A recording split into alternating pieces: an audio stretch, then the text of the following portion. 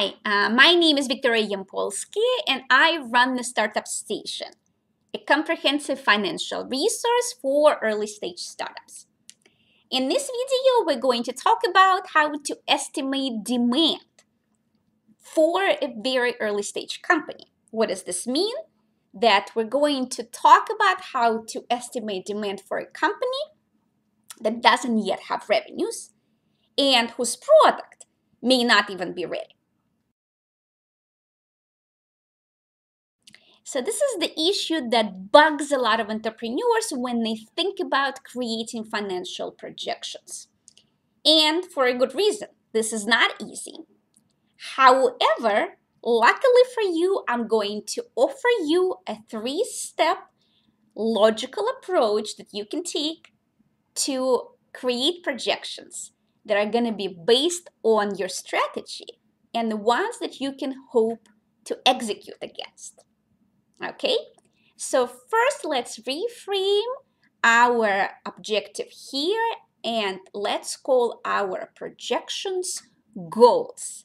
So instead of guessing what we're going to achieve, we're going to set goals for what we're going to achieve. So let's talk about that. How can we set those goals properly? Step number 1 is to figure out the percentage of market share of the overall addressable market that you can hope to capture in years 1 through 5. Now, of course, for that, you need to do market research, you need to consider different customer segments, and you need to consider all of the monetization ways or revenue streams in which you're going to be making money on those customer segments. Okay, this will allow you to calculate the total market share of the overall addressable market that you can hope to capture, okay, in years 1 through 5. Now, the trick here is to be conservative. One of the fallacies that a lot of startup founders fall into is that they set their projections to be too high, okay? And nobody believes them for a good reason, because most likely they're not going to be able to achieve them. Okay, but also don't be too shy. Don't set your projections too low, which is another extreme that a lot of founders, specifically female founders, fall into. Because then guess what? Your company is not an attractive investment. The trick here is to set realistic goals and to really think through how you're going to achieve them. Once you set your market share goals, you can multiply them by the appropriate market size to calculate your dollar revenue goal. When you project your market size growth, consider the growth rate for your industry, which you can get from doing market research. Step number 2 is to set a marketing budget for years 1 through 5. And here you have to consider your capital constraints. As a young company, you don't have access to a lot of capital. So you have to be cognizant of that when you set your marketing budget. And step number 3, you have to figure out how you're going to allocate that marketing budget amongst different go-to-market strategies.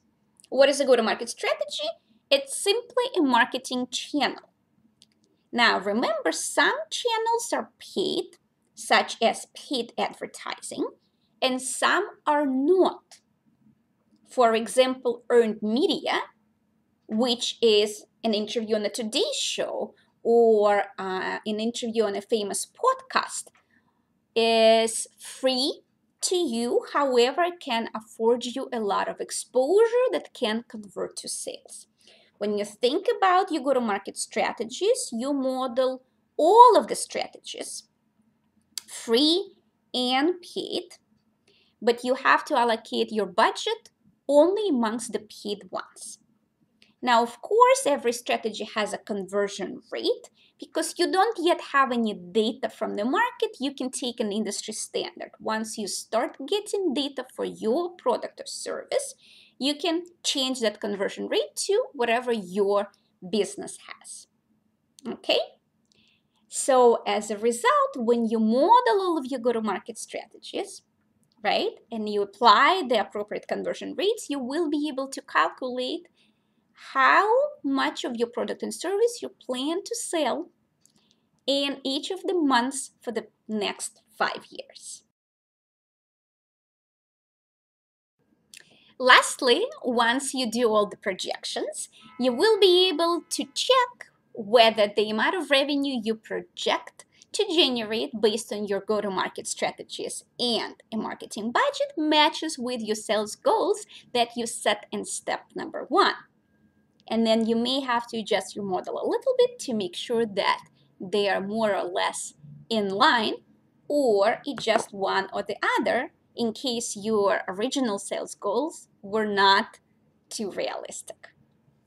And voila, we have a framework that you can use to estimate demand for a company that doesn't yet have any revenues. For more information on how to model demand and how to model different business models for early stage tech startups, please go to www.thestartupstation.com and check out our second class on financial modeling. Thank you for watching. If you like this video, please like and comment below, share it with your friends, and I will see you next time. Bye-bye.